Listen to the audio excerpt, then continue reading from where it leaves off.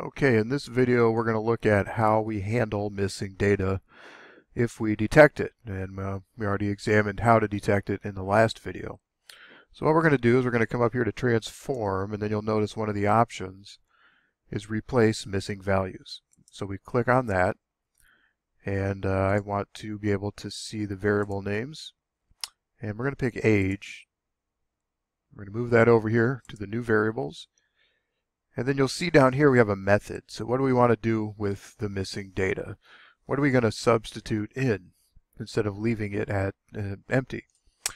So these are the 5 choices: series mean, mean of nearby points, median of nearby points, linear interpolation, and linear trend at point. And we're going to stick with probably the simplest solution, which is simply to sub in the mean of the variable wherever it comes up missing. So if we click OK, again, we get this output window, which kind of verifies that we did make the transformation. We can close that.